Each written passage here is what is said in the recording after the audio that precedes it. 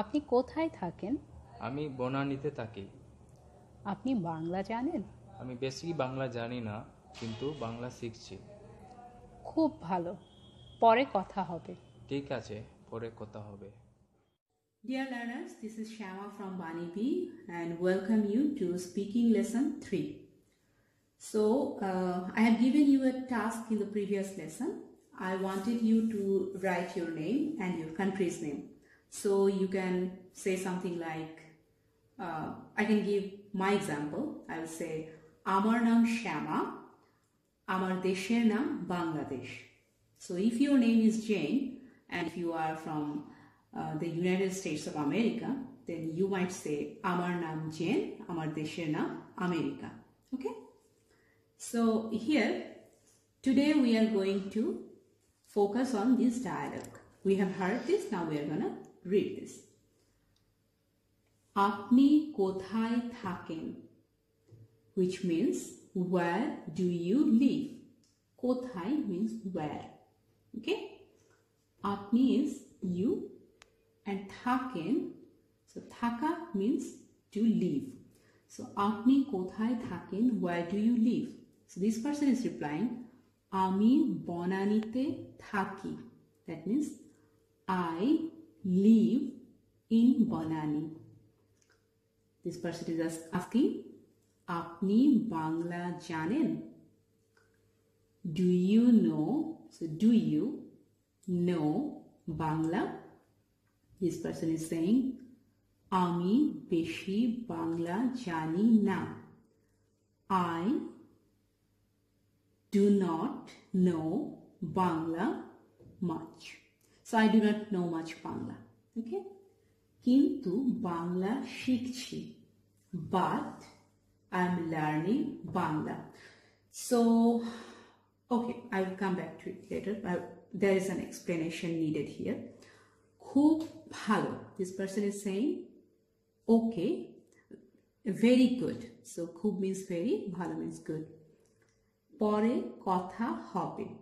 Talk to you later. So now this person is saying thik ache. Okay, or it's all right. Pore kotha hobe. Talk to you later. Now let's try to see how these sentences are formed. So, apni kothay thaken, at first we need to know this question word. Kothay means where, okay? And apni means you, apni means you, ami means I, and thaka is a verb which means to live. Jana, let me write it actually. Okay. So at first, what that person says, apni kothay thaken. Let's learn this word today. Kothay. Kothay means where. Where, okay? And then what was the other word? Apni and ami, right? Okay. So let's learn. Apni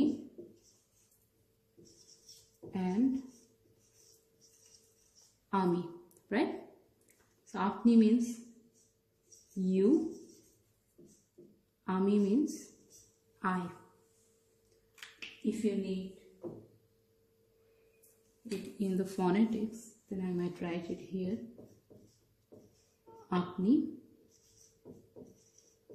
ami. Okay. Now, what was the first verb we have learned? Thaken. So, thaka. Thaka means to leave.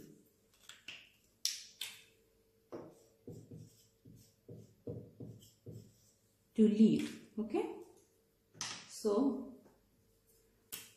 what did we see here? Ami thaki. So, usually there are many verbs which ends with the a. So this is thaka. So it ends with a sound, right? So if I write it with English letters, you can see that thaka, right? So when I join this thaka verb with ami, how it's formed? I need to write ami thaki. Ami thaki. And when this thaka gets joined with apni, what happens? It is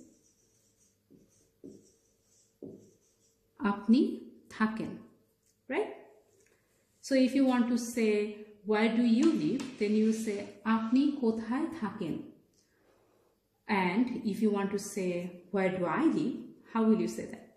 Ami kothay thaki, right? Acha. Now the next verb we learned was jana. Jana. It also ends with the right? Jana. So how do I write it? Jana. Same, right? Apni janen, ami jani. Apni. So apni janen, that means you know.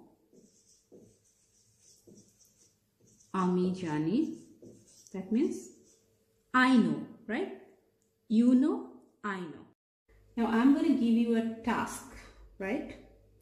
So before that, let's look at these two words. Thaka was to leave, it ends with a. Jana means to know, it also ends with a. And then we have formed apni janen and ami jani with this word.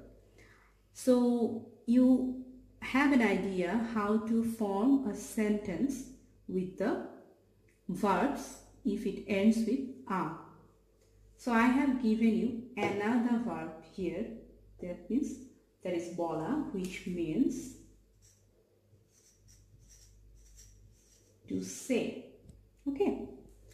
So if you say ami jani for I know, then how will you say? How will you write I say? So write it in Bangla, just like ami jani. You will have to write it with Bangla letters and also with the English letters. Okay, so give me the Bangla version of I say. Translate this in Bangla. Then you say. Use this word for that. Okay. So I'm looking forward to seeing your answers. And yeah, till then, please take care. And if you have not subscribed to my channel, please do subscribe. Bye.